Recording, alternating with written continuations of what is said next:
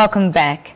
Established in Windhoek in 2004, the Women's Leadership Centre, or the WLC, is a Namibian-based feminist organization that envisions a society in which all women actively engage in shaping the politics, practices and values of both public and private spaces. They recently released the trailer of their short film titled Uno and Hatago. This brand new Namibian movie portrays the trauma and triumph of a young lesbian couple as they challenge socio-cultural norms. To share more details on the centre and the film, we are joined by Liz Frank, the director of the Women's Leadership Centre, and Hillary Shiimi, the director of the short film. Ladies, good evening and welcome. Thank you very much. Thank you for having us. Lovely having you here. It's great to be here. Just to start with, Liz, let's talk a little bit about the centre and, you know, the initiatives and programs that the centre offers to promote women's engagement. Yes. So we started with the aim of developing feminism from within the different cultural groups in Namibia, because we realized being a Herero woman is very different from being a Zambezi woman, a Himba woman, and we didn't really know much about the different cultures and the different ways women are oppressed through cultural norms, social norms in the different cultural communities. And so we have a program in Zambezi region where we're challenging harmful cultural practices that are violent and that drive HIV. We have a SAN Women and Girls Empowerment Program where since 2012, we are working in 6 SAN villages in different regions to build the leadership, the pride, cultural pride, the agency, the power of SAN women who are the most marginalized women in this country. And our third program, it's coming a long, long way, it's the Lesbian Empowerment Program. That's fantastic. Hillary, talk to me about your involvement with the WLC or the work that you do together, if this is your first collaboration. So I started with the Women's Leadership Centre back in 2017, where I was doing dance facilitation for the Namibian Lesbian Festival, which is an annual event for lesbians that come from various regions in the country to showcase creativity and artistic forms through resilience. Yes. Fantastic. And of course, you've mentioned you've got all these programs that you have for the different groups of women in the different regions and parts of the country in Namibia. But I'm sure this is your first sort of film, sort of the entertainment space that you're venturing into. It is. Tell us about that and why you decided to get on board with this. We're coming a long way in terms of making publications, print publications, and we moved into photo books, doing photography workshops with the women themselves, holding the camera and being on the other side of the camera. And it was sort of the logical next step. And because Hillary, I suddenly realized Hillary, apart from being a choreographer, she's also a filmmaker. I grabbed hold of her middle of last year and said, Hillary, we have money to make a lesbian movie. Are you on board? And it's just been an amazing, amazing journey. That's fantastic. Tell me about Uno and Hatago, Hillary, in a nutshell. In a nutshell, Uno and Hatago is a short lesbian Namibian film that tackles and showcases the lived realities of lesbian couples living in society and families.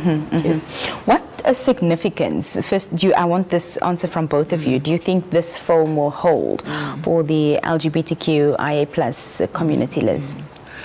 I think it's amazing. We sent the trailer out only yesterday, and the response on social media has already been incredible. And people in Germany are already saying, when are you bringing the film here? So I think we're really going to make waves because it is a unique product made by lesbians, with lesbians, for lesbians. In the LGBTIQ, the L usually disappears. So there's a lot more media information on trans people. The gay have also kind of disappeared. And so as a feminist women's rights organization, we really foreground the lesbian story, which doesn't get told anywhere else. We do have anthologies, we have books, you know, where we have included writings by Namibian lesbians. We published one last year, but this is the first time. Well, we've documented all our lesbian festivals, 6 of them now. So you see young lesbians on stage dancing, singing, doing their music, they create their own songs. We link with lesbian organizations in Southern Africa. At the last festival, last November, we had about 8 partner organizations from SADC countries joining us for the festival. So that's already made huge waves in terms of how we use the creative arts to build the pride, the self-knowledge, the solidarity of young lesbians. They come out of the closet and they dance, and they're on stage, and it's coming out through festivals. And now the movie was sort of the next step. Hillary, you'd like to add on to that, or has she said it all? Yes, definitely, but I would like to add that it's also resilience and empowerment. You know, I think we are able to see the resilience and the strength of lesbian women as individuals and also as the community as a whole, and also just facing prejudice and discrimination. So this story as a whole is really very unique because first it's a Namibian story tackling Namibian cultural norms and living and acceptance in society as Namibia. So we wanted to tell our own stories in our own way so that it's not relatable to the modern or the Western, but more as in a Namibian titled film. Yes. So what are you hoping that the impact of Uno and Hatago would be, both locally and on a global scale? I think the impact for me locally should be about education. We really want to educate and aware. You know, I think a lot of us are not around that education sector in terms of what really is LGBTQI. And as lesbians, we really do face a lot, quite from cultural norms to society. So really it's about education and also just using this tool as part of advocacy, as part of holistically holding it to say this is what we can do through arts and through entertainment, through advocacy. Hopefully our rights and lives change for the better. I'm going to interject there. I think we've got the trailer. Let's take a look at it. Oh, fantastic. That's nice. Thank you. Babe. Hi, baby. Hi. Congratulations. That is a step into the right direction. We won, babe. Look at our baby. Naratate. What's up with now? Ya uno shariusha moka endera kovitovyo madenge no mapindi bigarune. Wow, are you Uno's lawyer? Omabaha Uno. I will have you reported.